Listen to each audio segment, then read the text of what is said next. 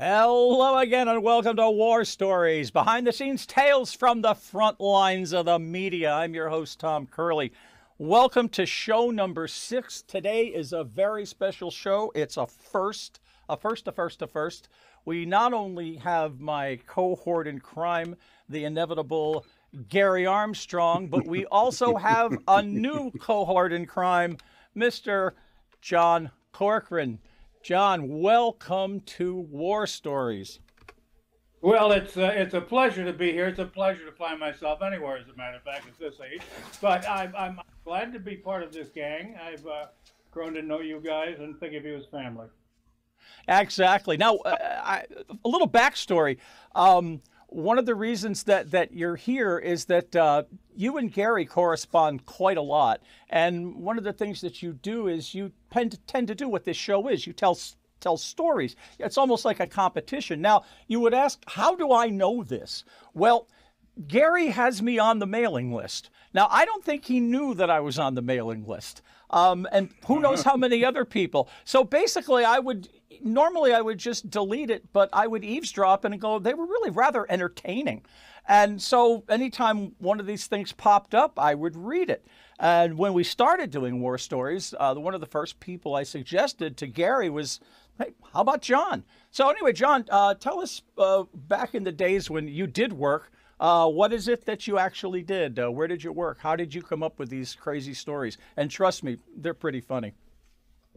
Well, some are pretty weird. Yeah, I started out as a when I got out of the military. The first thing I did is I cleared my throat. Very professional, John. Thank you.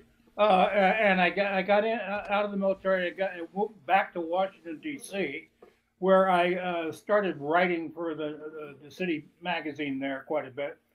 And eventually, through a series of details that nobody would care about, I got into television and entertainment and television. And the first thing I did is I reviewed television on television. Then, when the ABC affiliate I worked for realized how little I liked most of ABC's programming, they made me a movie critic.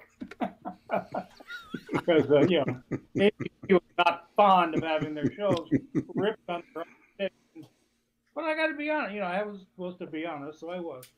And that turned into me being the regular movie critic there, and that led to my eventually moving out to LA with a couple of gigs, back to Boston, and then WNEV, it was then called, yeah, and then again back to LA, and where I've since retired, or been retired, as the case may be. And that's basically my backstory. I have a front story, but it's less interesting. So that's John, you have probably more of these war stories than anyone I've come across. Well, I've got a few. Which one do you want? I got war stories. I got stories I can make up on the spot. Okay, let's do this. Stephen Colbert the other night had Steven Spielberg and John Williams on the show, and that was really funny. And lo and behold, we find out you have a Spielberg story. I have a Spielberg story, yeah. We each get one when we live in LA. No, I have a couple of them, actually. The first of which occurred at the I believe the Directors Guild. And back in the day, they used to invite the critic, in many cases the critics, as I was, and their plus one, to their events, their annual award ceremonies.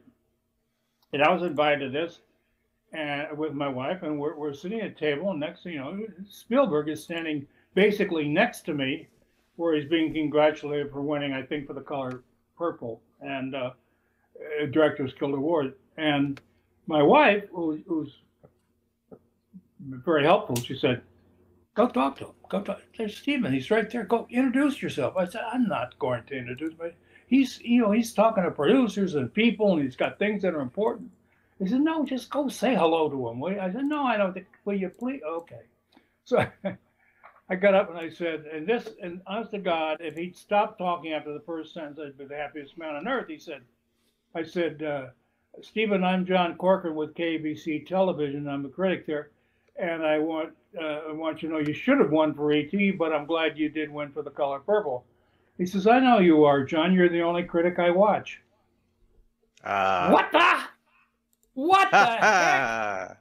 Steven Spielberg said, I'm the only critic Steven Spielberg watches. Well, I must be something special. And then he said, yeah, I used to date the woman who was a co-anchor on your show, and I still like to check in on her. So up, down with the ego. It comes with the territory.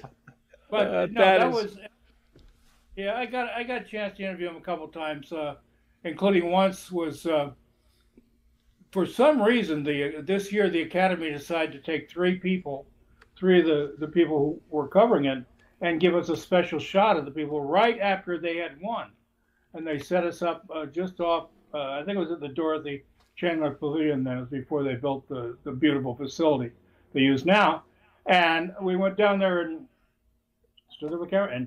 Boom, there's Steven Spielberg. I'm the second guy to talk to him right after he won. And I thought it went pretty well. I was pretty happy with the interview. You know, it's live. It's nobody's watching because they're actually watching the Academy Awards. But still, people back in the station are watching, and I want to do a good job. And I thought it went pretty well.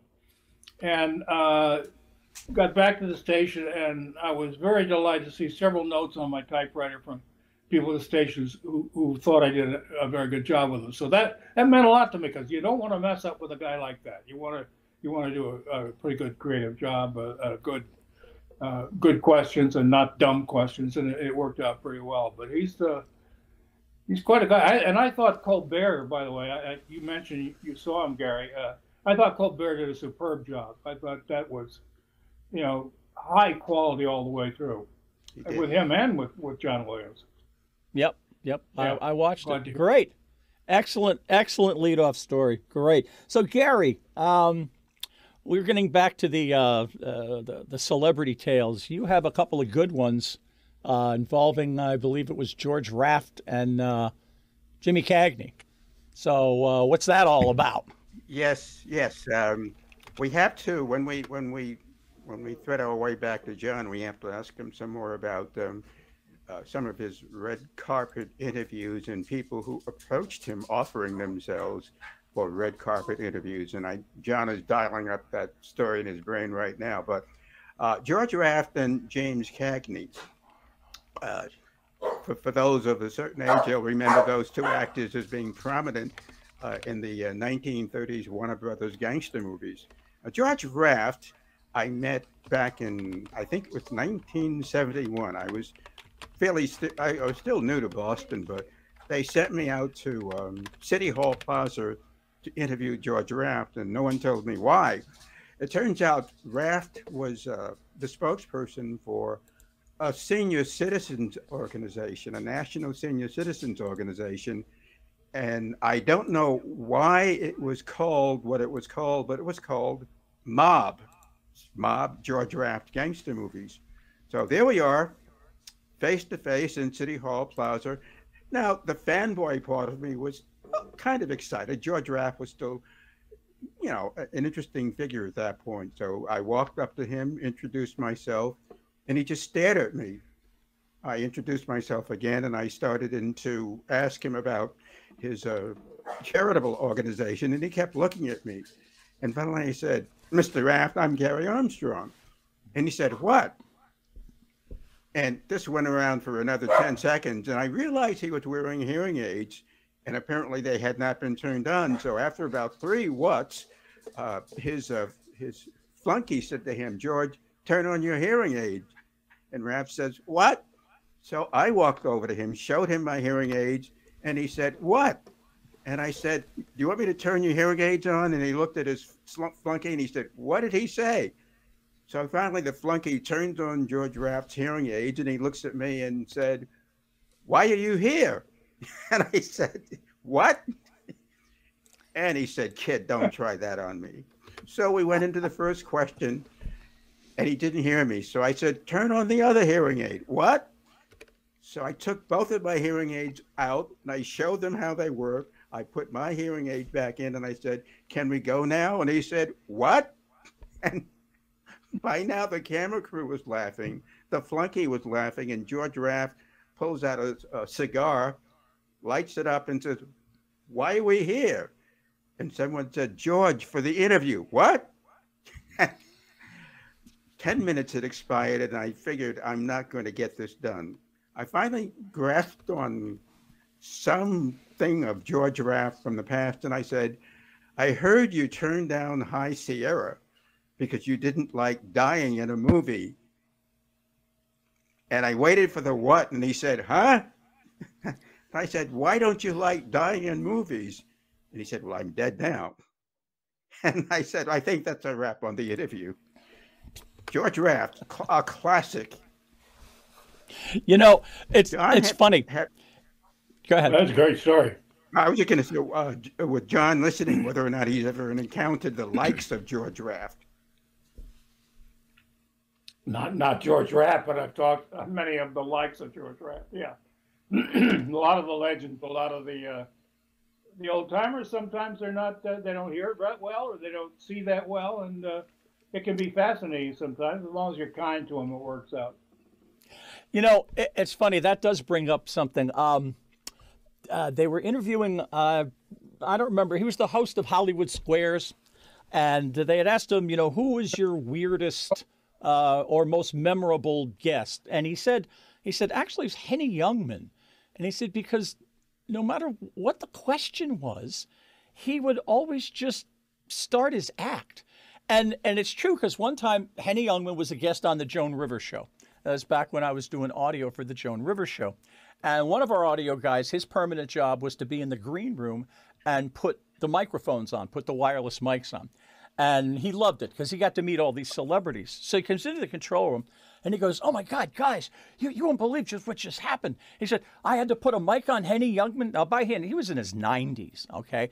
I said, "I had to put a mic on. I swear he was dead. I mean, I thought he was dead." and it's like me and the PA, we had to like lift him up, and I put the microphone on, and they basically sort of dragged him into the control room, and I mean, into the studio. And so they put him up, they sit him down, and he's like this. And Joan asks him a question, and he just comes up, "Take my wives, please." A guy goes into a dentist's office. A guy says, "You've got cancer, you're going to die." He says, "I want a second opinion." He says, "Okay, you're ugly too." And he proceeded to do 5 minutes of Henny Youngman. And Joan quickly realized that this was going nowhere, so she threw the commercial. They dragged his ass back to the green room, and he went, you know, just back into coma state. So yeah, you know, for both of you guys. Now here's a question. I know a nightmare for any interviewer is the guest that'll just go, "Yes, no," or just, you know, drives you crazy. How often did that happen, and how do you handle it? John? Okay, I'll go first because it's happened a lot. Well, entertainment reporters, movie critics, and such would go to these what they call movie junkets, frequently in New York, sometimes L.A., sometimes other nice places, where they bring the stars in. They sit them in a room all day. You'd go in for your 5 minutes, do your interview with them, so on and so forth. And you know, if one didn't talk or one wasn't interesting, you pass it off. You can't do it. You know, they're not going to answer you. They don't. In many cases, they didn't know what they were doing, or they didn't know why they were there. And I don't mean they literally didn't understand the concept of junkets, and you know, it was basically a commercial for the movie. And so that would happen occasionally. In which case, okay, I got other people. I got movie clips, and you end up putting a little piece together and not worry about that too much. But yeah, it became an art form. It just you learn. Sometimes it would be good to know. The more you know about the person, the better. For example, there was when Whoopi Goldberg and Ted Danson did a movie together. I forget the name of it, and there were rumors, hot rumors, that they were involved in a relationship on the set. So as I was about to go in, I'm sitting outside waiting to go in to interview them. one of the technicians go by and said, "How's it going in there?" So it's funny. If people are asking them, about the affair, what they do is they hold up little signs that read, "Next question, no comment."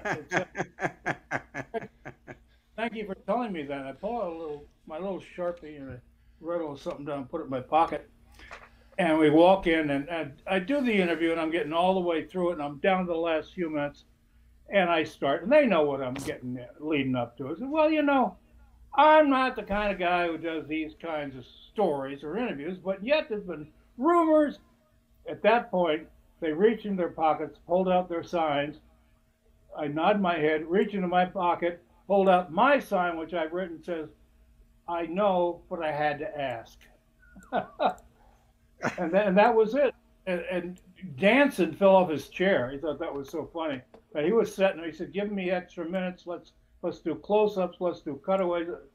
So it amused them, and you like to do things like that. But keep you interested. Keep them interested. That's wild. So Garry, again, the story, Jimmy Cagney. What was that one about?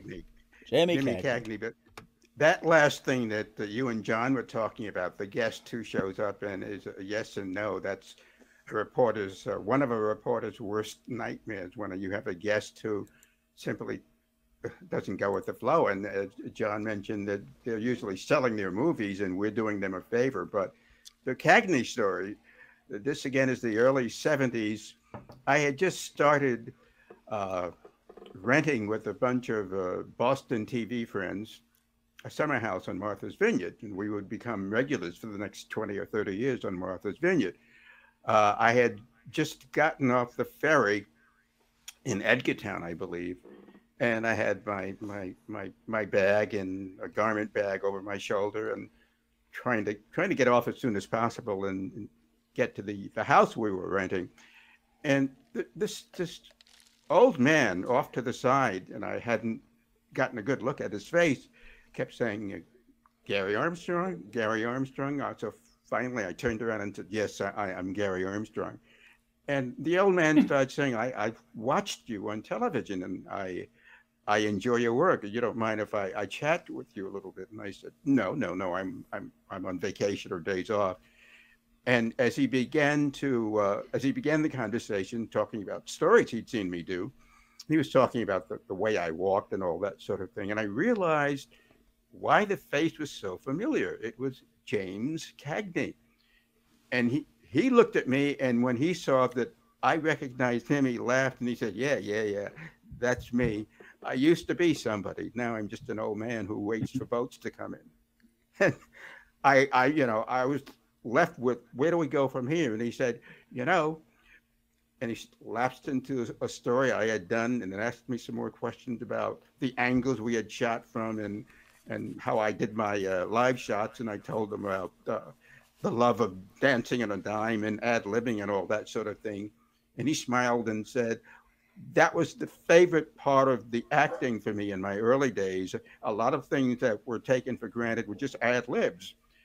And he said, we're having fun. Would you like to come down and spend some time at my cabin, and we'll talk some more about this? And in the back of my head, I said to myself, I thought, this is James Cagney. He's inviting me to have lunch with him. I said, of course.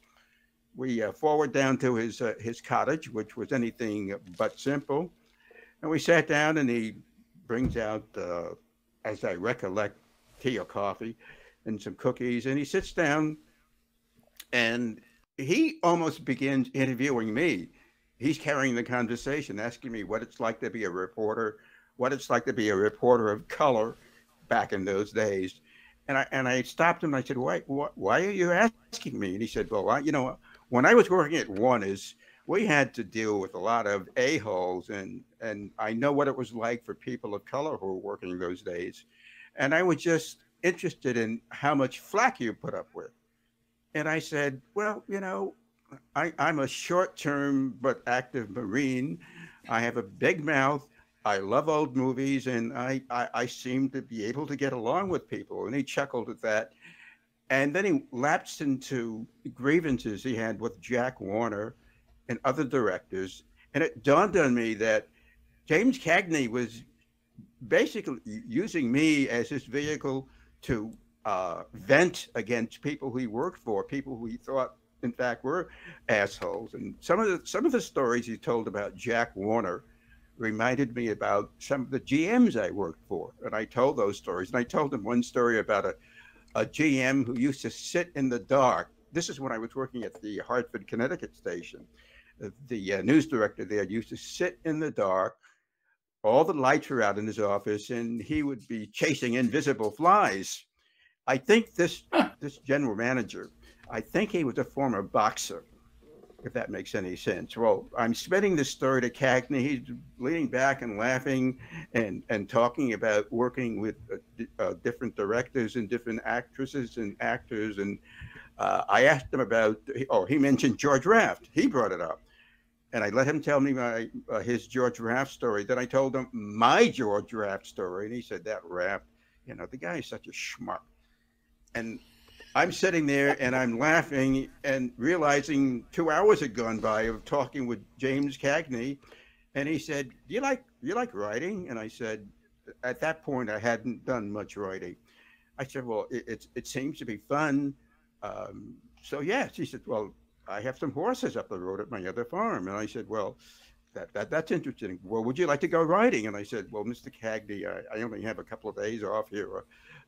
Maybe we can do it later. And he said, no problem. I've got the horses here. Young man, you keep up the good work.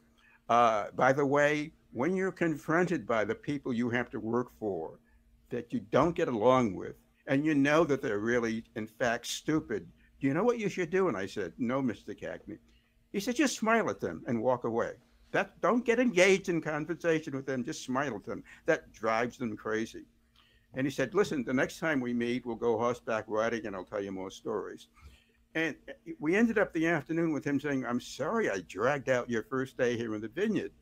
I said, you can't imagine how exciting this has been. And he said, I do. I'm an old guy and not many people talk to me anymore. James Cagney. Wow.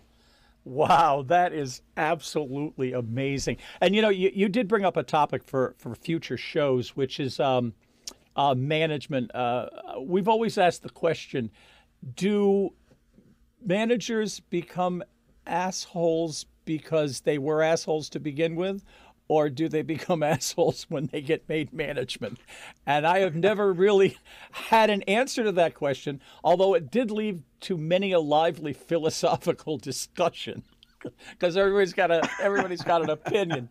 So John, you have another story, and then if we've got time, I'm gonna throw you a curveball. Something about a helicopter in the roof. What was that all about? Well, it's a story. It's not about me. It's about, I didn't kid myself. I was not a reporter. I was an entertainment reporter. And as such, I never kidded myself that I was an aggressive the kind of guy like Garry was, who get a story done. That was the key to it. My job was to entertain people, essentially. And if there was a story associated with it, to go get that too. But the funny thing was with this friend of mine named Jim Clark, who in my mind was one of the best reporters I've ever seen in my life. Just absolutely solid guy, and serious as can be on the air. And off the air, it'd make you laugh every 5 seconds. So Jim was, he was doing a story about, remember this yarn here. Yeah, he was down in Richmond, Virginia, about 100 miles away. And he was driving up, and he calls into the station. Now, he's a reporter. He's not the general manager. He's not anything like that. But you don't really tell Jim what to do much, because he was so good. He could take it or leave it, and then he would usually beat everybody around him. So he's coming back, and he calls up the assignment manager. He says, "Listen, we're running a little late. So here's what I want you to do. I want you to get our helicopter." At this point, everybody in Washington had a helicopter, and get it fired up, ready to go, and I'll meet at the National Airport. Said, "Oh, really? What do you got?" Said, just get the helicopter ready. So he gets the National Airport, gets the helicopter, and then he calls back again. He says, "Look, grab an intern and get up on the roof. Oh, and before you get up there, break into the Red Cross emergency section and pick up a blanket. What is this guy talking about? Just do as I tell you to do. So the guy gets up with the blanket and the intern.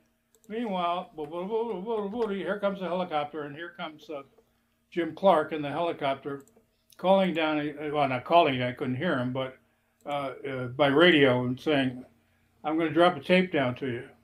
I said, what? Open the blanket. I'm going to drop the tape, and you'll catch it in the blanket, and it'll make air. That's the kind of guy he was. If he had a story that had to make air, he'd make sure it made air. So here's the intern and the assignment manager on the roof with a blanket. Now, quick discussion of aerodynamics. Airplanes stay in the air by flying with the wings holding them up. We all know that. Helicopters stay in the air by pushing vast quantities of air downward at a high rate of speed. Let's return to our helicopter, where it's pushing air down rapidly onto the roof, and under it are two bozos holding a blanket like a spinnaker. It inflates, and honest to God, they almost got blown off the roof before he dropped the tape, and they caught it, and it made air. That was Jim Clark. That was his idea of making a story. And afterwards, the news director called me and said, Jim, you know, it was a great story, did a wonderful job, but, you know, you can't put these people at risk like that. What am I supposed to tell people if you know, the assignment manager gets thrown to his death off the roof? Just tell him I was trying to kill the fat bastard. That was Jim. That was Jim. That was great.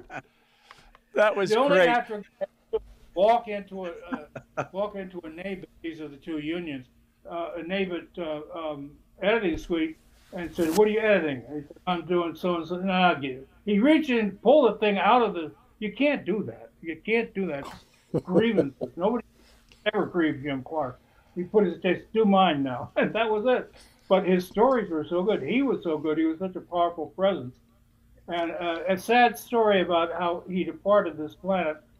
He retired, and he was living on a cul-de-sac when a blizzard hit. And he put on his galoshes and got out his snow shovel, and he cleaned off his driveway and the sidewalk. And that wasn't enough for Jim. He then cleared off everybody's sidewalk and driveway, went back home, laid down, never got up. He just killed himself, essentially, from doing an act of charity. That's the kind of guy he was. It just, wow. You know, you make fun of reporters. They don't respect them enough. But some of these people are just quality people. No quality people. Wow. All right. So just before we leave, you told me a story when we first started talking, and I was debating whether to do it. And then I realized, well, you know, I have to push a button that says this is for mature audiences. So God damn it, we're going to earn it. All right. So, John, you told me a story about there was a guy named Russ Meyer, right? Now, I don't know if people remember Russ Meyer. He was a movie producer, right? And he did go ahead. He did softcore porn. He sort of was the guy that invented softcore porn, okay? And you told me that he had was a girlfriend or a wife. And I believe this is a picture of her, right? This is her wife. And what was her name? Edie Williams, right? Edie Williams, yeah. Edie Williams. Okay, now you were on the red carpet, okay? I was. And you said you interviewed her. So tell me that story, including the punchline. Well, oh, no, I can't tell you. Can I tell you the punchline? You can't? Absolutely. I want the whole story. Give us the story. But I'm not gonna let my kids see this one. Okay. Okay. All right. Edie, let's put it this way. Edie was a bit of a publicity hound, and you know, it worked for her. And every year it seemed like she would manage to either get tickets herself. I don't know how she did it, or she found a boy toy wanted to take her. And she went to the academy. Where did she go down the line? Nobody really much cared to talk to her, but by golly, it was fun to look at her. And she outdid herself. She was dressed in, I don't know what the thread count was on this outfit, but it was not many. It was transparent as could be, and she was holding a little puppy dog with her. And, you know, I like to think of myself as someone who can think of a line now and then. And she went down the line, and people doing interviews, and down the line, and I watch as she goes up to the door of the academy where she obviously has tickets. She's going in, and they stop her. They don't let her in. I said, well, there is a God in heaven. You have to be a streaker to appear nearly naked at the Academy Awards. And I forget about it until next thing I know, she's coming down the line again. Only the one thing is different. She doesn't have her little puppy with her. Apparently it wasn't her going in mostly naked. It was the idea of the puppy. So she comes up, and I said, just roll the camera. This isn't going to air, but I got to do this. It's okay. So they're rolling the camera. And I said, Edie, you're back again. You know, let me take my puppy in. I said, yeah. Well, you know, funny thing, I can't see your puppy anymore, but I can still see your pussy.